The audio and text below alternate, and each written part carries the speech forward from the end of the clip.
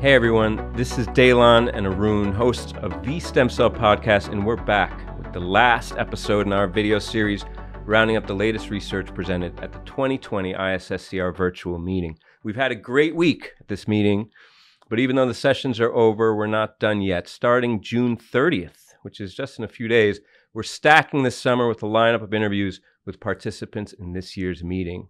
Starting straight away with our episode in a few days from now with Benoit Bruno.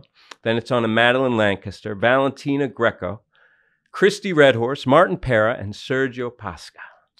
That takes us through the summer. You can find the schedule as well as previous episodes at www.stemcellpodcast.com. We've got some interesting research from the last day of the meeting that we want to highlight, also the penultimate day because we're in between. But before we get to that, this meeting is overshadowed by the pandemic, and pluripotent stem cells are playing a major part in the solution. As scientists helping scientists, Stem Cell Technologies has another something new for the toolkit. You can check out this upcoming product from Stem Cell Technologies. Generate fully differentiated and functional airway organoids with the Pneumocult Airway Organoid Kit. This medium is serum and BPE free and can be used to generate organoids from both healthy and disease samples. You can sign up now to be the first to know when it's available at www.stemcell.com/ISSCR2020-FTK. Arun, why don't you start us off telling us about the plenary from yesterday evening? Plenary number 4, Dissecting Organogenesis. This is a really fun one. This is actually probably one of my favorites from the entire ISSCR 2020. It was led off by Madeline Lancaster, who we're going to have on the show not too long from now. She actually recapped some of her recent work using choroid plexus organoids. We actually covered this on the podcast. Remember, I was talking about those little bubbles of cerebrospinal fluid that I just want to pop, right? So she talked about that. It was a recent science paper, I believe. And she actually presented some really cool unpublished work on SARS-CoV-2 and how it can potentially infect the choroid plexus and not the neurons. And then moving on to another researcher that we've actually talked about a little bit on the podcast, in Miki Ebisuya, where she was talking about recapitulating some of those cyclical oscillating patterns that determine the human segmentation clock, and also presented some unpublished work, I think it's on bioRxiv now, how HES7, how the protein HES7 can actually drive the species-specific differences in the timing of the segmentation clock. So really, really beautiful basic science. Unfortunately, because of some of the technical issues, she wasn't able to show the really awesome videos that we know that she has, but you'll definitely have to check those out. And then we had Hans Snoek, who's also talking about SARS-CoV-2 a little bit, but in the context of lung organoids that are derived from human pluripotent stem cells. He was actually throwing a bunch of different viruses on the organoids, including SARS-CoV-2, but was also looking at some of the long-term effects of different diseases and how you can use these organoids to model things like, for example, idiopathic pulmonary fibrosis. So really strong start to that session. Yeah, and I thought, his parting words at the end of his talk, I don't know if it was the Q&A or just the end of his talk, that his parting words were a little bit disconcerting for me, because as much progress as he himself in the field has made, generally science has made on SARS, he kind of was still mystified. He said, we really don't know what's going on with this COVID thing. So a little bit scary. I guess we all gotta lean in. And then there was April Kraft from Boston Children's. She had a lot of really nice recipe stuff that I thought, for making, her talk title was Knee in a Dish, for making articulating joints.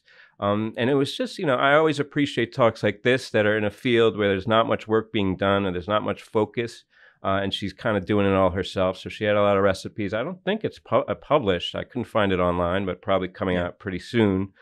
And that leads me to Todd McDevitt, who we also, we've had everybody on this podcast. I guess it is a stem cell meeting. But Todd McDevitt, who we had on the podcast, although then he was talking about hearts. Arun, you know this guy. He was talking about axial elongation in neural. What's going on there? Yeah, this is something I really had no idea he was doing this. I thought he was a heart guy through and through, but he's focused on using these stem cell derived organoids to mimic the neural tube formation. So, props to Todd for kind of taking that shift, although this is maybe something he's been working on for a while now. So, but that is, I believe, some of that work is on bioRxiv too. So that's definitely want to check that out. Yeah, I respect the Moving, guy. I respect him yeah. for broadening his horizons there. Sometimes you got to learn. Sorry to step on you there, but then we No. had my man. Well, he's not my man, but I admire him, Nori Saito. I've followed his work for a long time, working in reproduction, in the reproductive space. He got the Momentum Award this year. I think much deserved for all his work in pluripotent stem cells and understanding pathways that lead to germ cell development. And then after that, it was the concurrence. I can go through quickly. I had four that I went to. Of course, Christy Redhorse, who we're also going to have on the show. So I had to see what she had to say. It was really cool talking about tapping the potential of collaterals. Then there was Marta Zuzik, who was looking at photoreceptors. This was a postdoc in the Boostcamp lab in Germany. So it was nice to see some young talent talking about the work there. This was transcription factor screening using these reporters to identify factors that would induce photoreceptors. And of course, they don't engraft. They look really good, but they don't engraft yet. Of course, the first query from the audience was about engraftment. They're not there yet, but they're on their way. Then there was Stephanie Luff, another trainee who's in the Christopher Sturgeon lab at WashU St. Louis, and was looking at retinoic acid and the relevance to hematopoietic stem cells. The only thing I can say about this, as impressive as it was a bit of a letdown just because, with Georgia talking about their work with the definitive hematopoietic stem cell, I feel like it would have been kinder to place Stephanie earlier in the meeting so that she could get her plaudits for that amazing work there. And then finally, I went to the session with the Don Cleveland, who was really beaming about his work with astrocyte to neural conversion to treat Parkinson's disease. And it was just fun to watch him because he was so psyched because the paper had just come out like a couple of days before. And I mean, that's rare, right? You're at a meeting and you're like, oh yeah, the paper just came out. So he was beaming about that. And also not just his pride, but his level of excitement about the possibility. Like this, you could tell he really believed that we're on the cusp of using this clinically. So it was palpable, and it really got me excited about something that normally I'm not really that excited about, neural. So nice work there. Arun, what's your take on the concurrence? What'd you hit? Yeah, a lot of good stuff to be excited about. I also started off with Christy Redhorse. She's going to be joining us on the podcast not too long from now. Christy was actually a former thesis advisor of mine, so I had to stop by the talk and, just to, update myself on what she's doing. She's always done such beautiful imaging-based work on coronary artery development, and she had a really nifty project that she's working on looking at coronary artery collateralization and how certain species that live in hypoxic or maybe higher altitude environments have a more enhanced propensity to actually collateralize their coronary arteries. So we can't wait to talk to her about that. Next up, I went to Jeff Millman's talk on developing functional human islets for cell replacement therapy. He recapped his recent Nature Biotech paper that we actually also covered on the podcast and how the state of the cytoskeleton can actually correlate with differentiation fate. Went on to Kristen Freed's talk using single cell mapping of in vitro neurogenesis using mass cytometry, which is obviously a very powerful technology like CyTOF. It enables you to profile a bunch of different markers on cells, and you're not limited to the antibodies that you can use through FACS. So I thought that was really neat to see an application of CyTOF for in vitro and in vivo differentiation in the neural lineages.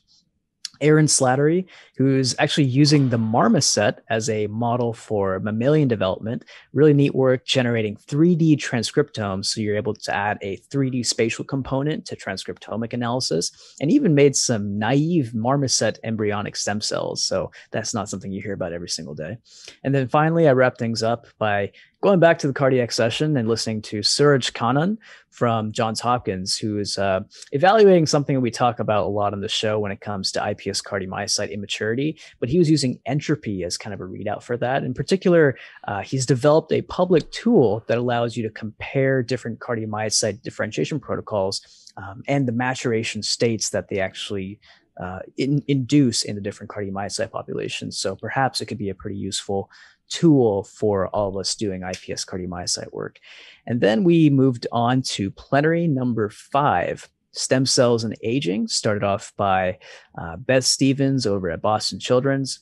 Was using single cell to map microglia across development, and actually was talking a lot about her iPS derived microglia like cells, and in particular for modeling Alzheimer's disease. And then after that, we had Guanghui Liu, and I think you'll recap that one, right? Yeah, I mean, Guanghui Liu, I wasn't aware how prolific his group was. You know, he's from Shanghai, and they focus on, the talk was programming and reprogramming aging. And I think he really, just in covering the volume of his work, he showed how deliberate their efforts are, you know, from using knockouts. They made like a progeria monkeys that had the same knockout as progeria and analyzed the phenotype. They're doing that kind of across the board, looking for these molecules that provide this geroprotective effect. So they're working on, you know, eliminating aging. Apart from that, the session, and it's probably me, because for me it was very late at night and I was fatigued after watching Guanghui as well. I was totally demoralized about my scientific career, and I felt like I was already ruined, so I just went to sleep.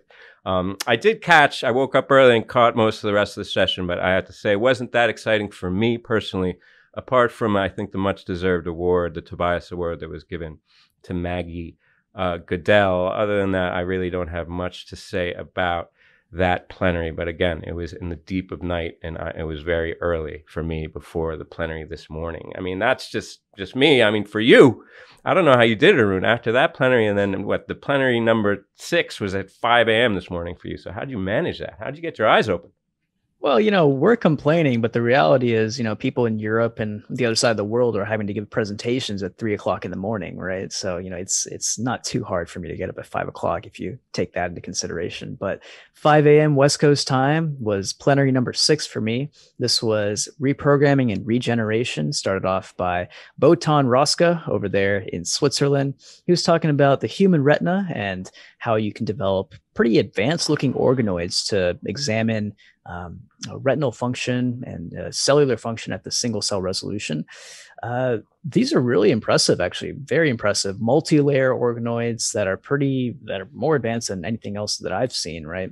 One thing that he did mention, though, was that there was variability when it comes to the actual organoids that you can get. And it's only some IPS lines that allow you to get these really advanced organoids with these multiple layers. So that was a little puzzling for me to think about, but it is true. There is definitely line-to-line variability in IPS cells. So this is one example of that, Yeah, he really, the chat went crazy on that note, which is the variability. And then in the Q&A, of course, the question came up, and that was my favorite part, because he was pretty much like, look, I'm a medical doctor and a mathematician, not a biologist. So you guys figure it out. So I thought that, I think he undersells himself there, because at this point where you're doing this kind of work, I hate to break it to you, Botan, but you're a biologist now. Mm-hmm. And which is not to say the onus is on him alone to do all the work, but I think he should give himself more credit as this polymath. I mean, this guy does so many things.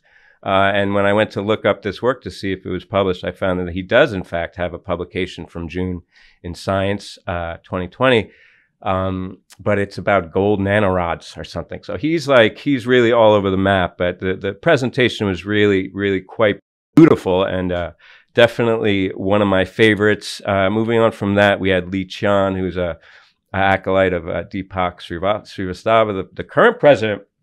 And she really kind of expanded upon her journey that started in Deepak's lab with these induced cardiomyocytes and, the in vivo reprogramming, and had a really nice display of her output and volume, the volume of work she's done, working out the details there, and also talked a little about targeting cardiac fibroblasts as a therapeutic target, which I thought was a novel point. Then there was Tai Quan Tran, who was a fellow at Merck. It's nice to see that Merck, these big industry places, are still investing in the basic research, although clearly there's a vested interest here. This is Wnt and cancer, which is like right in Merck's wheelhouse. So clearly they've got some kind of pharmacological angle there, or new pharma, new biologic, new stem cell therapy related. Who knows? But I'm skeptical that it's altruistic. I'm such a cynic. And then we had Shinna, the opposite of a cynic. This guy is really, he's a god in stem cells, but he's also such a good man. And I'll say it. I'll come out here and say it. The same thing that made Shinna so good at what he did and does is what makes his presentation seem maybe so vanilla compared to all these organoid, beautiful pictures and crazy stuff that's going on in the rest of the meeting. So, a lot of people might have come out of that talk and been like, huh. But I got to say that this is the work. This is the hard work that we need to do. And the crown, it lies heavy on his head because he's got to actualize this stuff. The Japanese economy is very heavily invested in realizing the potential of iPSCs. And I think, he's taken a really strong role in that and is doing a great job bringing it forward. So kudos to you, Shin. I congratulate you and I hope for your further success. Yeah, it is definitely a point of national pride, when it comes to iPSCs in Japan. But you really appreciate the attention to detail, like you said, that Dr. Yamanaka is really focusing on. And it is his duty and his effort, his focus to really bring these things to the clinic. He talks a lot about these master IPS lines that are able to cover a large portion of the Japanese population. And he is laser focused on trying to make this a reality. So props to him. So the last couple of talks in that session were, first one was from Alta Charo, shifting a little bit into the policy and law side of things. She was talking about international genome editing law. This was actually the Anne McLaren Memorial Lecture.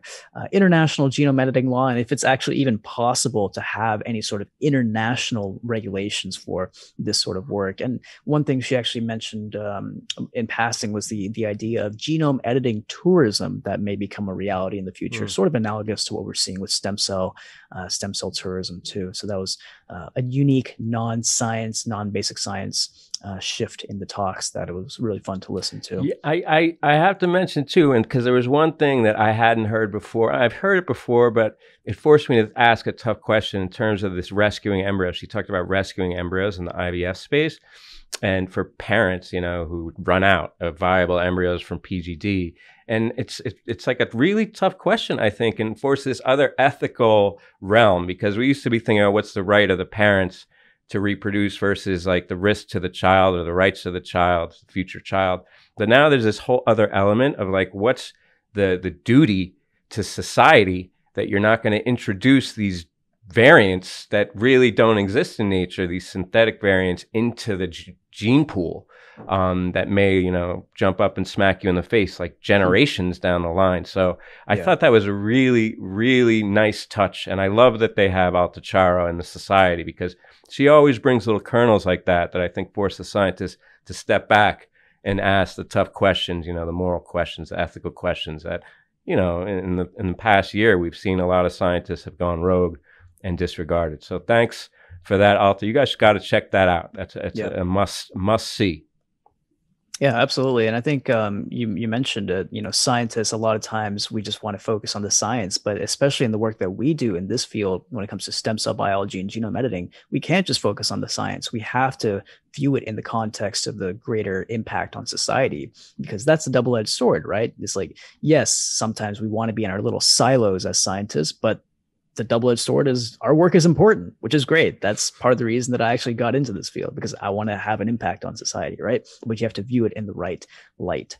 And the last talk from that session was Fred Gage, who doesn't really need any introduction. He was receiving the ISSCR Achievement Award, focusing on his long-standing work on DNA damage and repair in the neuronal lineage. And he, a couple of things. He's covered a lot of different stuff in his talk, a lot of high-profile published papers. One thing that he mentioned was that long genes are, of course, more vulnerable to double-stranded breaks, in particular in neural progenitor cells. But I thought that was an important consideration for especially those of us doing CRISPR.